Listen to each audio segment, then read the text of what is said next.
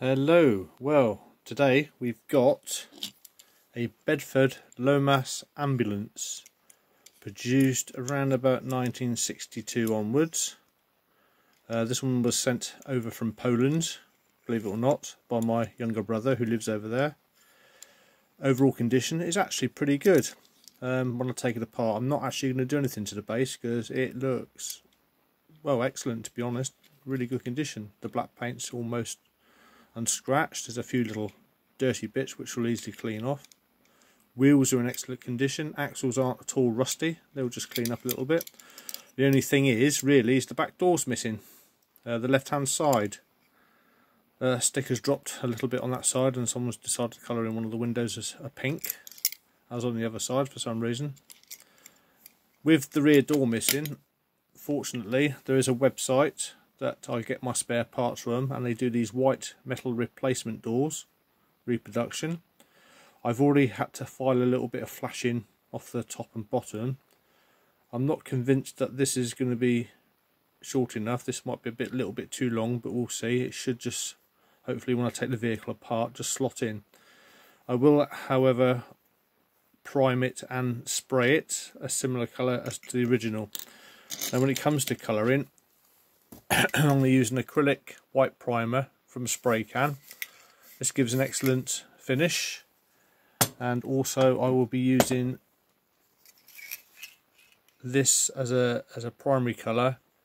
It's called Volkswagen Pastel White, and as you can see by the strip on the can, it's an off creamy colour white, as more or less the same as the ambulance. Now I'm not going to get it perfect. This isn't going to be a die-hard exact restoration. It's going to be nearest damn it. It's really going to be for my own collection, and I'm more than happy with it just being an off-white creamy colour.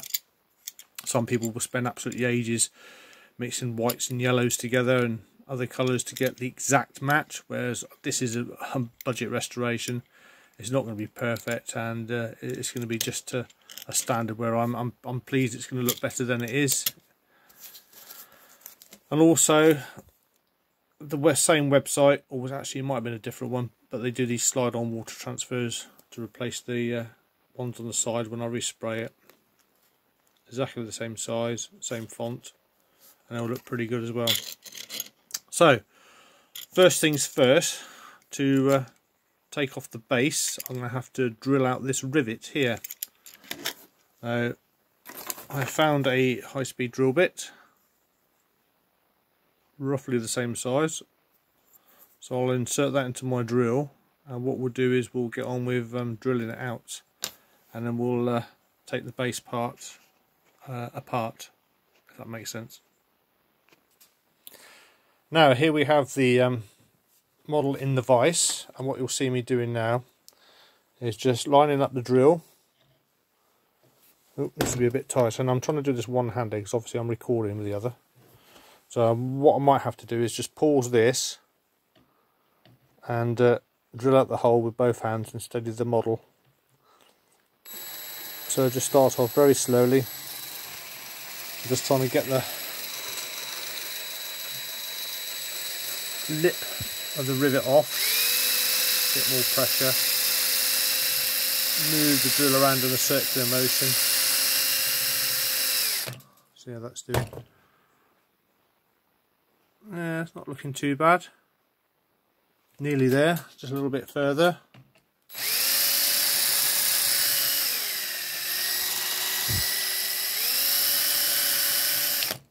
What we'll do is just give that a bit of a brush off. I think it needs just a little bit more in that corner there.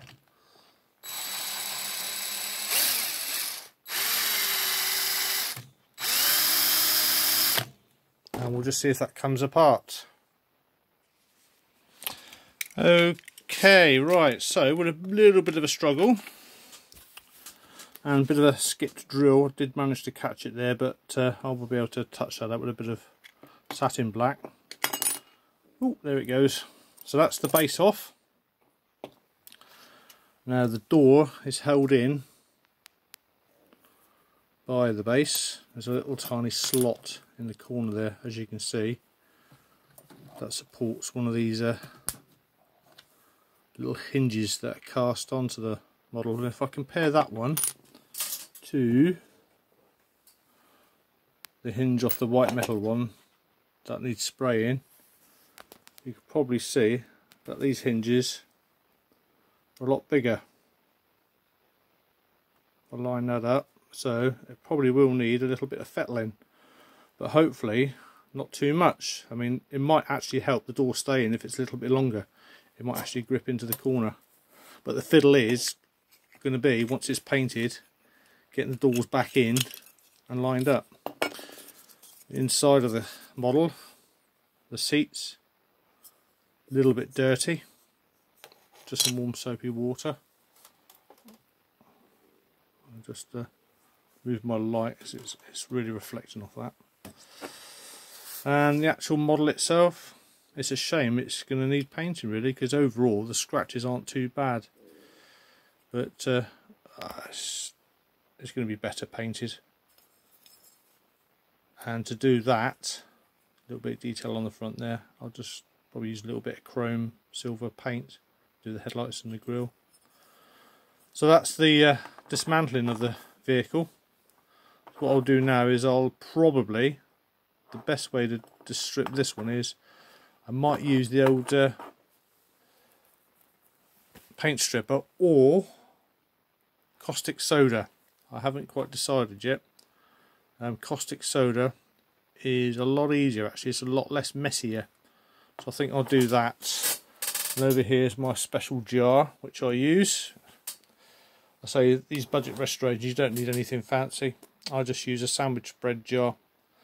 And caustic soda wise, all I've got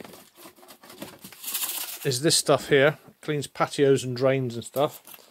Comes in a granular form. I'm hoping I've got enough left actually. So what I'm going to do is I'm going to put some of this into that jar with some very hot water so it dissolves, and it should take the paint off this in no time at all. Now just to warn you, if you're using anything like this, I'm going to do it outside in a well ventilated area because it will give off toxic fumes. If you're doing it inside, wear a filter mask, some sort of carbon filter mask or respirator, because you get this stuff in your lungs, you've had it, it really will cause you serious problems. I've worked in hospitals for many years, and I don't advise you using anything like this unless you're in a well ventilated area. So I'm going to get on and do this, and I'll catch you in a minute. Okay, so it's the models in there. It's in the caustic soda. And give it a bit of a stir, and I'm going to leave it in there for about 5 minutes.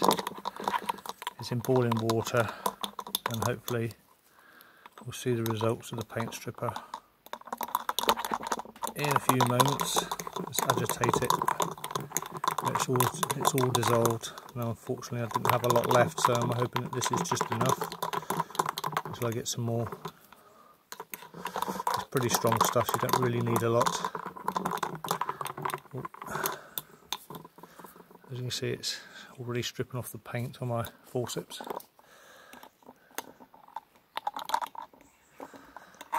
Okay, there we go, look at that. Now how brilliant is that? It's come off already. The door is in there as well. Let's give it another good rinse around. And that has done the job, I think.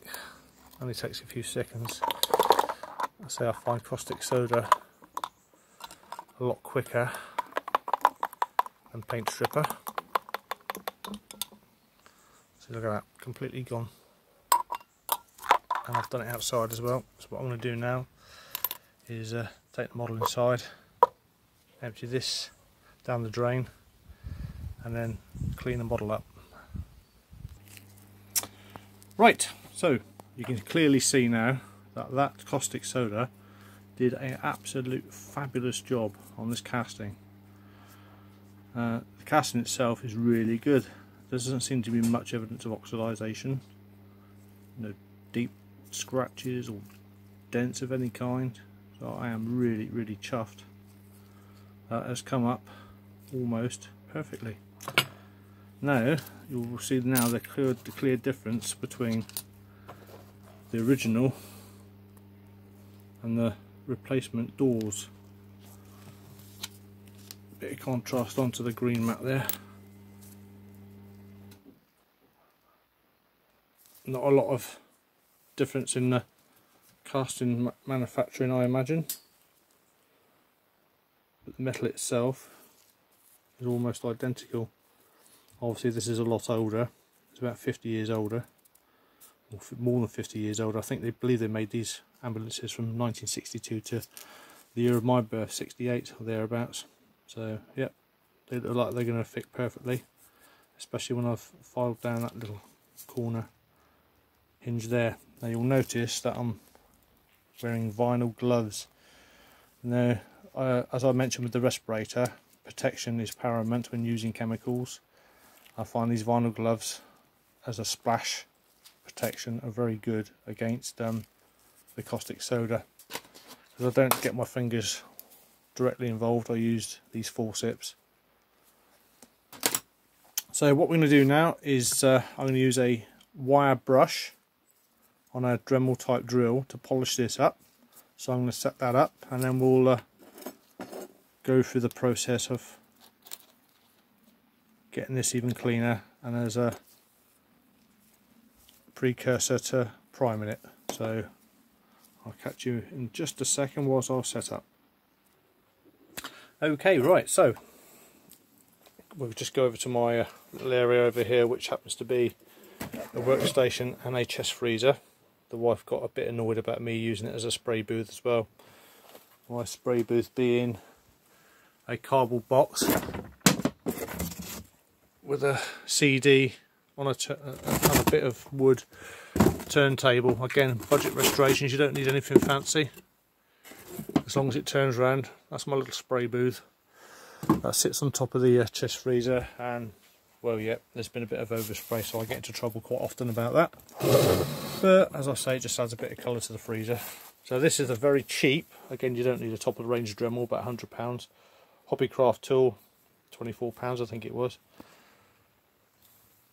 This polishing and grinding set, again from a Lidl's I think it was. Again, that wasn't very expensive, £14 I think I paid for that. All sorts in there. Little section under there as well, with all sorts of polishing and grinding wheels. Absolute bargain, and it's ideal for the hobbycraft or hobbyer who's doing this under a budget. Now this is a little wire brush I'll be using. It's getting a little bit cream crackered at the moment. Bits fly off, so I will warn you when you're using tools like this. Again, safety is paramount. So use safety goggles, because again, I will mention that I have worked in hospitals for many years, and I used to work in an eye clinic, and believe you me, I've seen little metal brushes or similar go into people's eyes and they've lost their eyesight. Very abrasive, very sharp, and when it goes into your cornea, very, very painful, believe you me. So what I'm going to do is I'll need both hands, polish this up, and you'll see it a lot cleaner than it is now. You might think it looks pretty clean now, but with this brush it just brings the surface up a lot cleaner, a lot smoother, and that way when I prime it, it won't look well, it will look even better than it is now. So I like to clean it up, get all the debris off, any bits of loose paint, which I don't think there are any, and we'll show you how it comes up. Okay, right, so even brighter. I mean, that came up like new. Really, really good. Happy with that, big time. Went over the doors as well again, just remove any debris, any flakes of paint, and even went over the newer one. And now they're both really shiny. The light overhead, they're almost identical. So what I'm going to do now, is before I start painting anything, if I can find the base, is I'm going to put the models together and actually see if this back door here needs much filing. Hopefully it won't take too much effort. So it's going to take both hands. So we're going to try and fit these doors in here and see how they work. As you can see, with a bit of jiggery pokery, and a small bit of filing. The doors fit. Now there's no insert in the middle, so they do actually push in, as it's supposed to, which is soaking in warm soapy water. I've got the inside of the ambulance, the plastic insert, so once I've brushed that up and it's inside again, the doors actually won't fold in on themselves. So I'm more than pleased with that. I am somewhat chuffed that that's gone together really well. So the next thing to do is to prime it. What I will actually do is just with some thinners, in case I've left any grease from my hands or bits of dust from the workbench here, any little bits of alloy that I've filed off, getting stuck to the surface and contaminating the primer. I'm just going to go over it with some thinners, give it a good clean, and then prime it. But no, that's brilliant. Absolutely perfect. Doors were a little bit fiddly to go in, but I think I've worked out a technique to keep them in. Again, from a Hobbycraft Centre, these needle files, absolutely perfect for the job. Small, light, thin, and they're abrasive enough to tackle this alloy. This alloy is surprisingly soft, so you don't really need a lot of pressure to take off any of these little bits of cast-in swarf. Yep. So what I'm going to do now is spend a couple of minutes. Don't actually have a lot left, but it will be more than enough for this job. Give this a good shake, and then we'll prime the model. Now, a lot of people use air guns, air brushes. I can get away with these cans. I've been doing it for quite a long time. As long as you keep it about 9 inches away, keep your finger pressed lightly, spray, spray, spray in that sort of motion. Keep it light and covered. Don't keep it in one place for too long, because it will just pull, run into all the detail, and then you'll ruin it. So just keep nice sweeping motions, psh, psh, psh, psh, like this. Get a nice even coat. And I find spray cans are just as good as an airbrush for these sort of jobs. Obviously, if you're doing very detailed detailing, some people like to contrast the panels with a bit of shading, make things a bit darker. Some people like to weather them up a bit. Then yeah, you need an airbrush. But for basic budget restoration, again, give it about 10 minutes between coats, especially the primer and the primary base coat, and it should go on really well. So I'm just going to get on and clean this, and at the next stage what you should probably see is this sprayed in the base colour along with the doors. Primer's on, so I just used these forceps to grip the underside of the model. I didn't use my spray booth for this. I found being able to turn it around with these forceps and using my what I call spray glove, again vinyl protection, don't paint on your hands. Just holding the forceps, turning it around as I was giving it a nice even coat outside. A bit too glary, because again the light's right on it. From a different angle.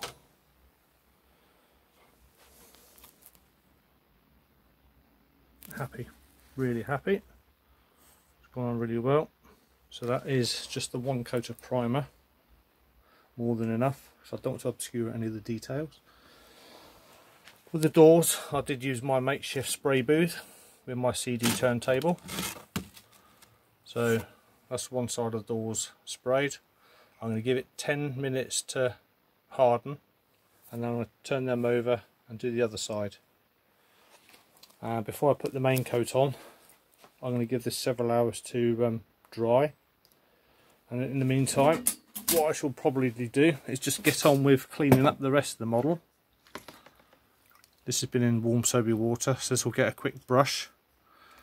I've got an old toothbrush here that I believe colour coded. I always use the purple one for anything that's got chemicals in it, paint stripper, or the caustic soda.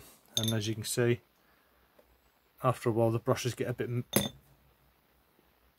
worn down. I use this one, the red one, for in plain soapy water just to clean anything up. I try not to mix the two up in case, you know, obviously you don't want chemicals in with a piece of plastic. So a bit of a tidy up, a bit of a clean. I'll then proceed to just tart up the base a little bit, give it a clean. Unfortunately, where the drill skipped, a little bit of a nick there, but some satin black, you won't know any difference. And then I'll probably wait until later on this afternoon to spray the model. So what I'm going to do is just finish this video here. I'll post it, and then the second part of the video I'll either do later tonight or maybe in a couple of days' time, seeing what sort of time I have left. So that's it for the moment, and thanks for watching this part. I hope we do come back to see how it turns out. I'm quite excited to see how the transfers go on. There is a bit of a technique to put these things on, so I'm hoping that they go on correctly.